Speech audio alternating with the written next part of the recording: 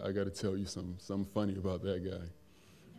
I think it was we had just won the second Super Bowl, and so he was having there was an event in the city, and it was a black tie event. Like, you had to be dressed to get in.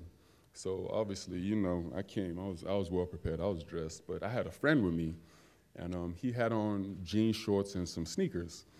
And I guess that's just what people from Alabama do. I don't know, but this is what he had on.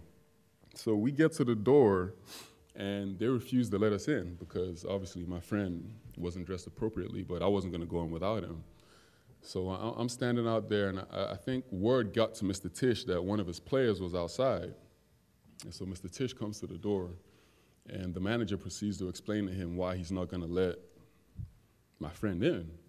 So Mr. Tisch sat there and patiently listened to him, and then at the end of it, he said, okay, this is what's going to happen here. You're either going to let this guy in, or I'm going to buy this place and I'm going to turn it into a parking lot.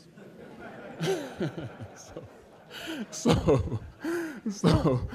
they let us in, and as I'm walking in, I'm thinking to myself, I'm like, did this guy just tell this man that they were going to turn his place into a parking lot? So you see, as a player, you think you're the man, you think you're high and mighty, and then you really see what high and mighty really is. And from that day on, I said to myself, you know what? That's who I want to be when I grow up, man. I want to be Mr. Tisch.